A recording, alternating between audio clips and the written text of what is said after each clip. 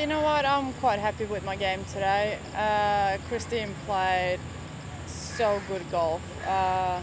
She hasn't made a bogey in 2 days, and I felt that I played pretty steady and had a good score around this course. But you know, when you're playing with a player that doesn't miss the fairway, doesn't miss the green, and holds a few putts, it's very difficult to beat that. And I have to say, Christine's been out here for years, and she really deserved that win today. 2 shots clear she was at the start of the day, so 2 shots clear of you. So what was your plan? No, I was just trying to go out there and make some birdies without pushing too hard. Try to stay patient, and I've felt that I did that, and then I made a stupid bogey on 16, but in the end that didn't really make a lot of difference. But I'm quite happy with my game, and hopefully the rest of the season it will continue to be pretty good. Specifically, thoughts on the way you played your iron shots?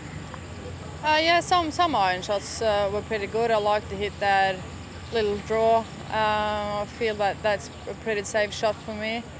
But I've done a lot of work with my swing over the past 12 months, so it's nice to see that the shots are coming around. What are your thoughts on the way Christine played and winning this one?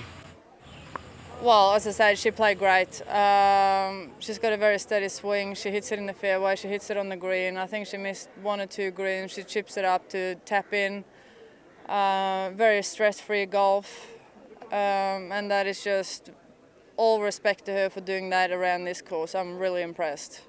A big jump on the order of merit as well. Happy with the way things went this week, and you're still in the mix for that order of merit title? Yeah, with the second place. I don't know if I keep my spot or if I go up a spot, but I'm happy with second place, and I just have to try and do the job in Spain and Kenya as well. Well played. Good luck for the rest of the year. Thank you very much. Thank you.